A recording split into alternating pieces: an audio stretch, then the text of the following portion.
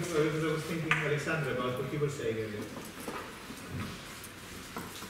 I guess one way to make sense of this scene in Kubrick's film is kind of to say we are very bad at explaining how something begins. We are very bad at explaining how life begins, how the universe begins, and Kubrick seems to suggest we're just equally as bad at explaining how technology begins. And maybe it's less surprising if you think about it in this way. I mean, why should we have greater insight into how technology begins if we don't understand how life begins? You know, and there is a distinct possibility that life and technology are kind of linked, yeah? But then it's kind of equally interesting to ask how a photograph begins, how an image begins. Where is the beginning of the image? The image of the image from the beginning of the existence. No, the image as like in the photograph. Where is the beginning of the where it begins?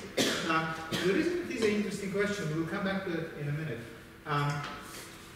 There is a lovely essay in the last issue of Philosophy of Photography. The library subscribes to that. It is online as an electronic copy. It's a journal. Well, I will say that it's a good journal because I'm the editor. But it's at the moment it has in the current issue it has a really nice essay by Emma Bennett. And it's called The Danger and the Saving Power of Thomas Demand. And in this essay, she basically reads Heidegger's essay that we read now, Question Concerning Technology, through the photographic work or the sculptural work of Thomas Demand. Do you know the work of Thomas Demand? Yeah, anyone? Do you know his work? You don't. Isa, do you know his work?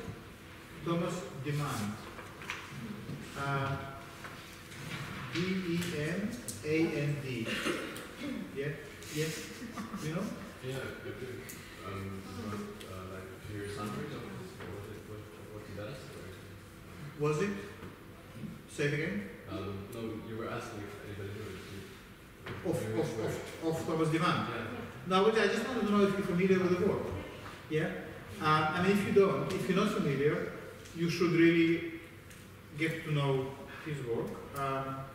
There are books in the library, and it's one of these artists whose online is very difficult to make justice to his work. But Emma Bennett, in this essay, reads Heidegger's Question Concerning Technology through the work of Thomas Demand. So I strongly recommend that you read this essay and look at the work of Thomas Demand. We're going to look at it today.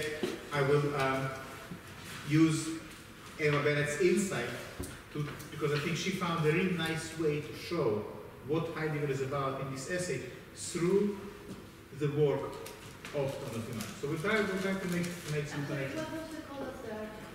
The name of the name of the article is The Danger and the Saving Power of Thomas Demand. Emma Bennett. B-E-N-N-E-T-T, yes. Where we can buy them? To buy, you have it in the library. In order to buy it, you need to go to the website of the publishers, which is the Intellect Publishers, and you can subscribe. I don't know if you can buy PDFs. I don't know if you can actually buy an individual hard copy. That was always a bit of an issue. Is that the last issue? That's the last one. It just came a couple of weeks ago.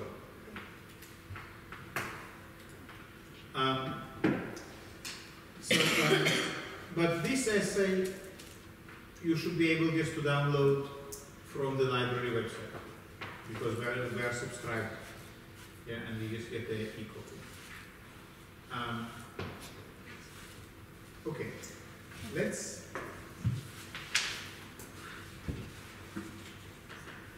So, what do you know about the work of Thomas Demand? Anyone? what is, yeah.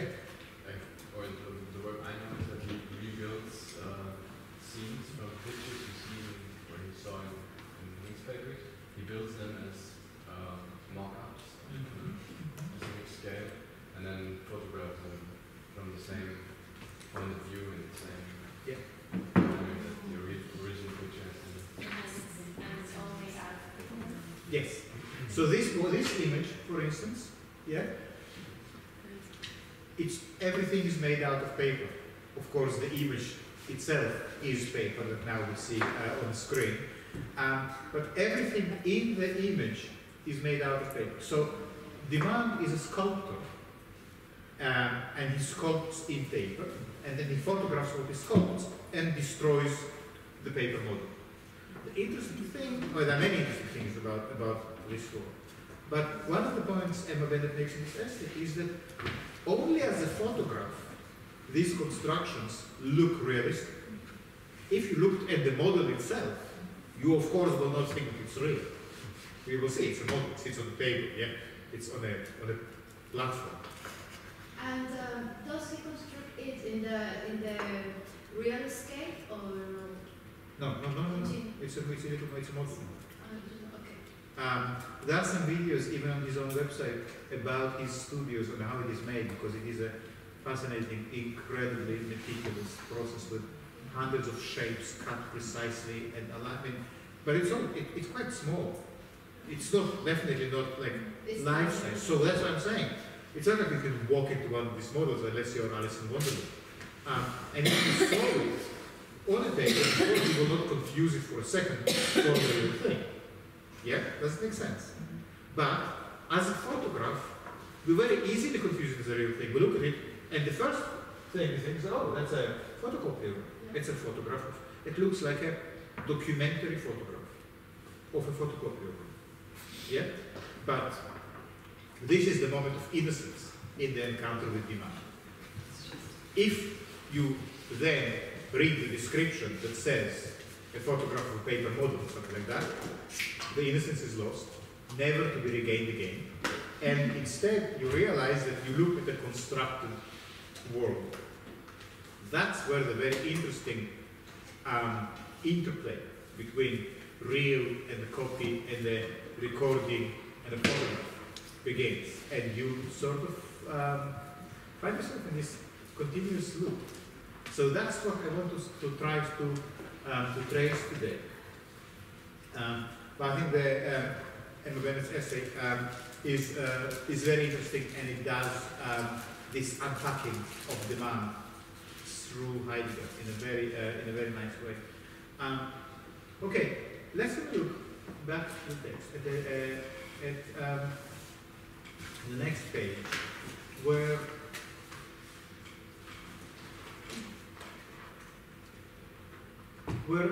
we continue with this thought. So we already read it. Heidegger said, look, the essence of technology is not technology.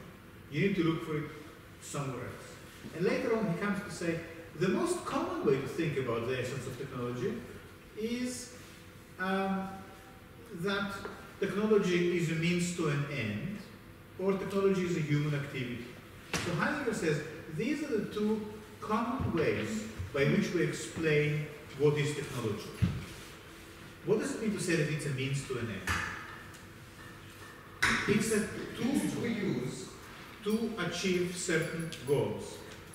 So this is a phone. I use it to make phone calls. This is a computer. I use it to process and store information. This is a projector. I use it to project images. This is a table. I use it to put my things on. Yeah? That's how we normally explain technology, by its use. Yeah? This is a jar. It can hold a volume of liquid. This is a photograph. It is a picture of something or someone. That's how we normally explain technology.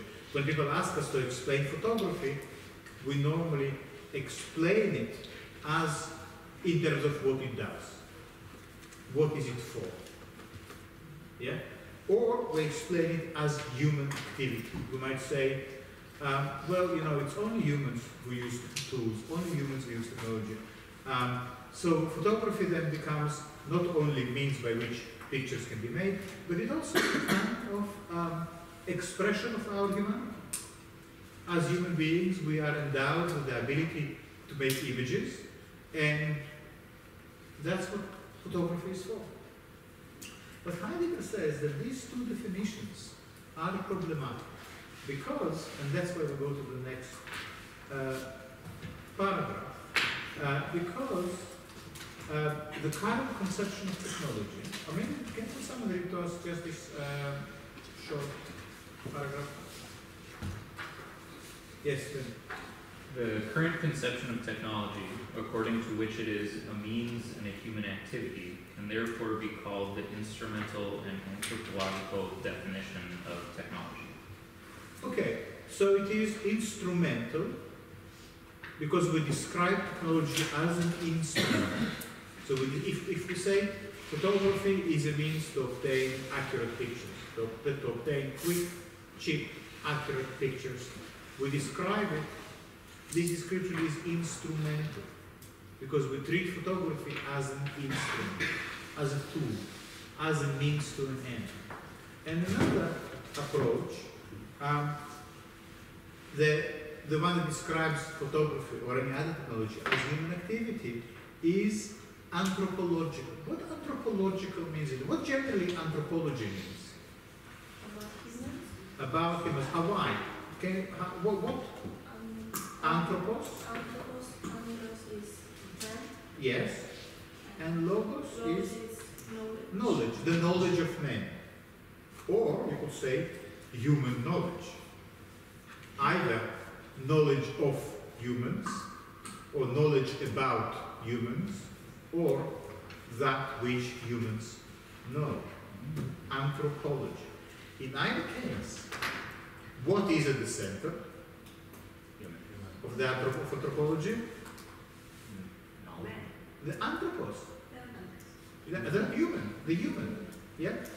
Don't forget that logos as the knowledge. Whose knowledge? Stones have knowledge. Fish have knowledge. Orangutans have knowledge. It's human knowledge. So the anthropological is also slightly tautological. Yeah? Because the logical is already, it's belonging to the anthropos, to the human. Yeah?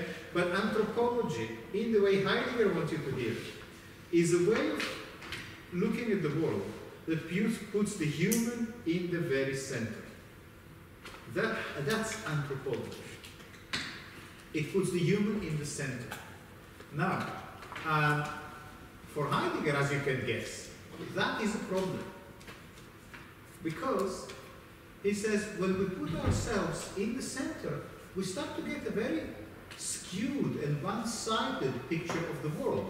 Well, for instance, the church, the European church, the Christian church, put for a long time the earth in the center of the universe. Yeah? Which is a kind of, can you see that this is an anthropological model? The human, the earth, in the center of the universe. In this model, the Christian model of the church, everything revolves around the earth. And as Copernicus later pointed out, things start, it does not explain many things. It leaves many unanswered questions. It starts to cause problems. So it is with anthropological approach. It is skewed in favor of the anthropos, in favor of the human, and you get a kind of distorted picture of reality. Yeah? We might say that if we explain photography from the perspective of what it is doing to us, or how we use it, or what kind of uses we put it to, we already put ourselves in the very center. Yeah? But I think Heidegger can imagine that that will raise some objections. Because he says in the next sentence, who would ever deny that it is correct? It is in obvious conformity with what we are envisioning when we talk about technology. The instrumental definition of technology is indeed so uncannily correct that it even holds for modern technology, of which in other respects we maintain with some justification that it is, in contrast to the older underworld technology, something completely different and therefore new. So Heidegger is saying even modern technology can be explained in this way as means to an end and a tool and something that humans use. Modern technology too is a means to an end. Okay. And this is quite nice. Everything depends on our manipulating technology in the proper manner as means. And can someone read the next two sentences?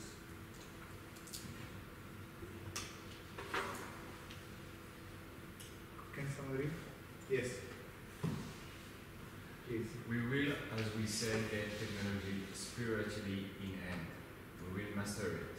The will to master it become all the more urgent, the more technology frightens to seek for human control. Good. What do you hear here? What do you hear Heidegger saying? What does it mean to get technology? How do you get it? Who gets it? Who gets it? Who just gets it? Who just gets technology? The one who knows how to use it. Who is it? Who just gets it? Doesn't need to really learn about it, just gets it. Have you been around children and iPads, for instance? Have you noticed how that they just get it? You leave them with a computer, and before you know it, they know how to use YouTube and how to get all the games. And I saw even children who don't speak a word of English, learning to use the English keyboard and the interface in a language they don't understand and still get the results they need. Yeah? They just get it. They didn't need to read the manual. Yeah? That is a sense of mastery. You can say that this baby or a toddler with the iPad really kind of masters it because it doesn't even involve detailed learning. You just get it. And Heidegger is saying that this will to master technology in the same way that a child masters the computer or the phone, this will to master technology becomes more urgent the more technology threatens to slip from human control. Yeah? So, what does it mean to say that technology threatens to slip from human control? Is that also kind of a common thought? Would you say that for you, for us, it is something we live with? And Stephen Hawking keeps warning of that. Yeah. The artificial intelligence. Artificial intelligence. Battery. But is it only about artificial intelligence? When do you notice technology slips from human control? Does it ever happen to you? Whenever it's sort of like term was used, black box, like to where you don't know exactly what's happening. There's like this bit of magic that you just kind of just leave to the inventor or the. Like how modern cars are so technologically advanced they can be hijacked from a distance, and you might be driving along and suddenly someone just took over the controls, and all the car just decides to stop or to take charge of the wheel. And that's the same with people's houses and the lock systems and the lighting and the stereos. They're all being, governed by like a one remote control that somebody else can hack into. Well, yeah. But so Heidegger says this is interesting how the more our will to master technology and to see technology as something that is there to be conquered and just controlled and subjected to our use is greater, the greater is the danger that it will slip or already slips out of our control. Okay, does it make sense? Yeah. Right, we're going to skip forward a little bit because there is something very interesting happening.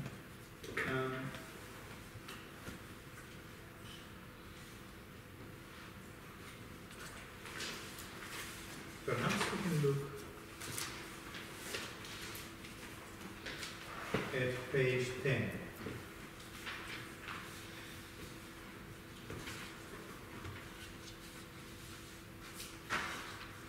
So first, just to fill you in on the bits of this serial that we're missing because we skipped a few episodes ahead. In the meantime, what happened to the story of technology? We left Heidegger warning us that the more we feel that we master technology, the more it slips off our grasp, yeah, and we lose control over it. And then Heidegger said, well, therefore, this scientific definition of technology in terms of what it does and how we use it is insufficient, even though it is uncannily correct. There is another. The essence of technology is not in how we use it, it is in something else. It is in something that technology brings forth, he says, brings forward. So technology brings something forward, and that is itself not technological. It's like saying that a photograph brings something forward that is not photographic. Well, you already mentioned it. You just spoke about sharing, about narcissism, about memories. So you have a way of kind of thinking what exactly Heidegger has in mind when he says that the essence of technology is that it brings something forward. But what is it that it brings forward? And what does it mean? When you bring something forward, you take something hidden and expose it. So for instance, I bring something forward when I take it out of my bag and put it on the table. Yeah? There is a gesture of disclosure in this bringing forward. So technology, Heidegger says, discloses something to us. So what is it? So we are now on page 10, and we're going to try to understand what is this bringing forward, because I think it's quite interesting, even though the paragraph is quite bumpy. So anyone wants to write it? To read it?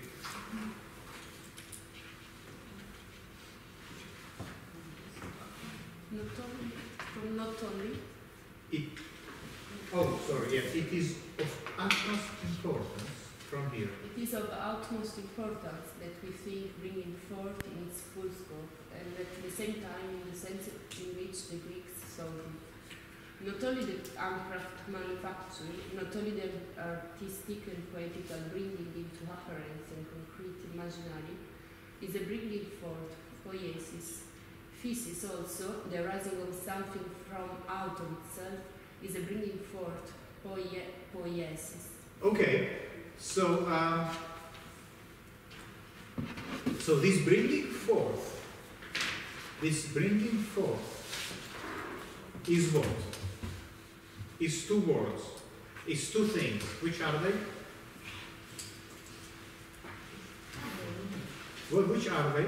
The bringing forth itself, this disclosure of technology. Technology, just to remind you, not to lose you on this path. Don't get distracted by the broken bottles and the coffee cups. Pay attention to the journey. Yeah? We discarded the idea that we will understand technology by looking at how we use it. That, Heidegger says, is not going to explain anything. Technology brings something forward, which might mean that this photograph is not only a picture of a dog. It brings forward something else. Yes? And Heidegger says this something else is kind of dual.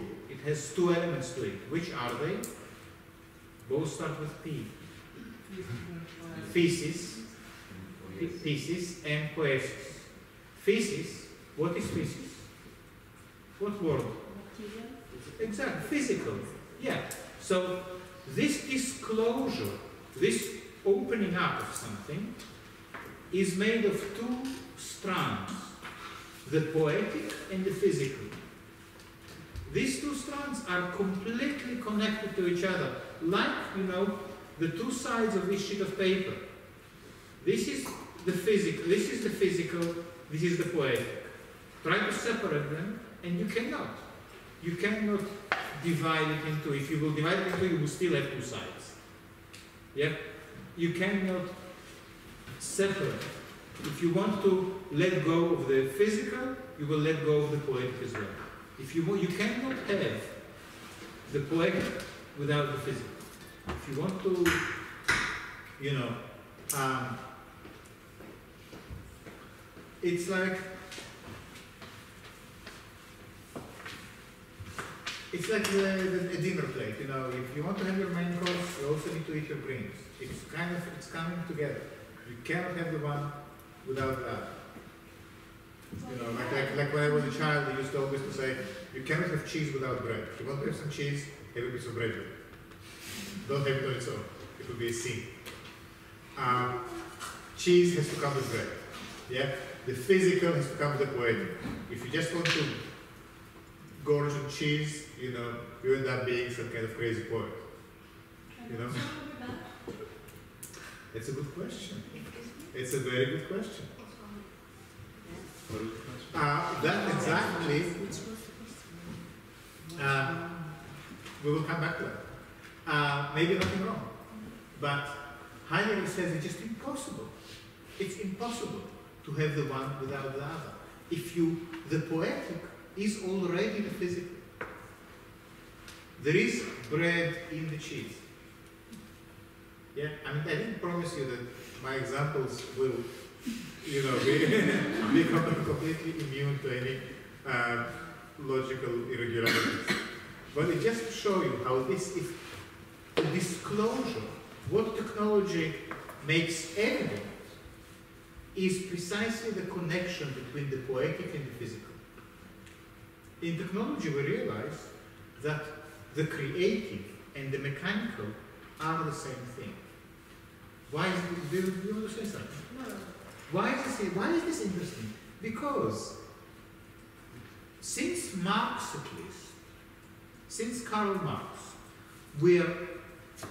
there is a very important way of thinking that says there is the base, and the base is the labor and the work, and then there is the superstructure, which is the culture, or poetry, or theater. But you first need to build a base, and then you can go to the theater or play the flute. Yeah? Heidegger says, no. He says, it's all one thing. It's not two things that are separate. You don't go to an art school because you already have enough savings to make sure that you will have a comfortable life.